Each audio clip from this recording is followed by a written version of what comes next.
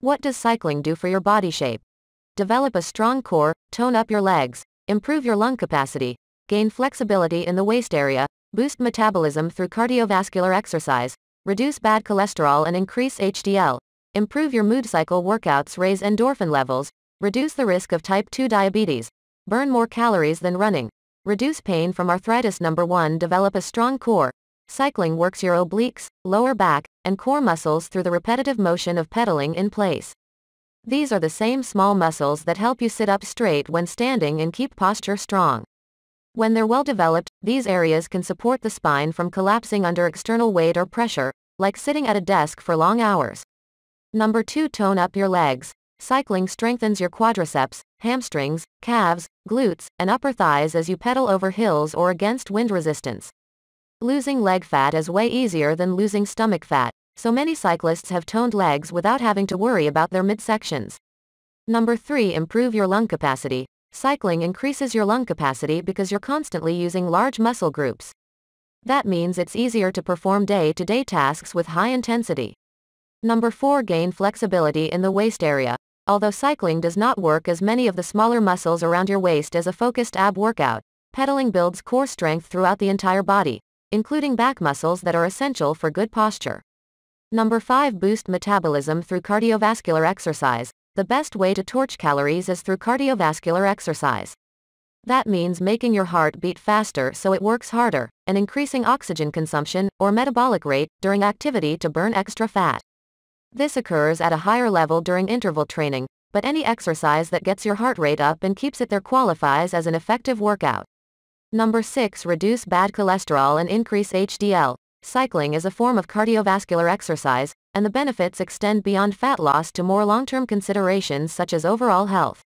One way cycling improves your health is through the reduction of bad cholesterol, also known as low-density lipoproteins, LDL. A Swedish study found that cyclists had a 14% reduction in LDL after riding for only 1 hour every day for 3 weeks. Number 7. Improve your mood cycle. Workouts raise endorphin levels, which are associated with feelings of happiness. That's why so many people like to ride bicycles when they're feeling down. It's a great mood booster.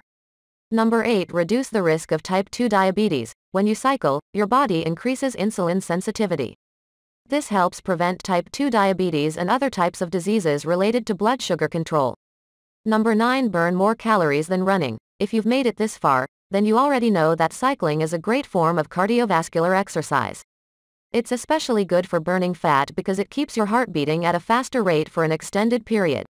A study published in Medicine and Science in Sports and Exercise found that cyclists burn twice as many calories as runners over the same distance, 419 calories compared to 219 calories for every mile covered. While running burns more total calories per minute, about 3% more than cycling, the calories burned are less significant than the amount of time spent exercising. When you ride a bike, you're able to spend more time riding and still burn more calories. Number 10. Reduce pain from arthritis. If you have arthritis in your joints, it can make everyday tasks, like walking, extremely painful. The repetitive motion of cycling may be a good alternative exercise because it does not put as much pressure on the knees or other affected joints. This is all thanks to the new indoor cycling revolution that allows us to cycle in comfort, no gale force winds or rain showers. What does cycling do for your legs? The legs are the strongest part of the body, which is why they get worked out most by many a cycling enthusiast. One astute physician has come up with an equally interesting approach as to what should be done to these magnificent muscles in order to keep them healthy and strong. In fact, it's not just about pedaling that bicycle, but also how you go through your daily motions and habits will also provide a good workout for your legs. You might think that pedaling will do the trick, while weightlifting is neither necessary nor practical for anybody who is not involved in such sports.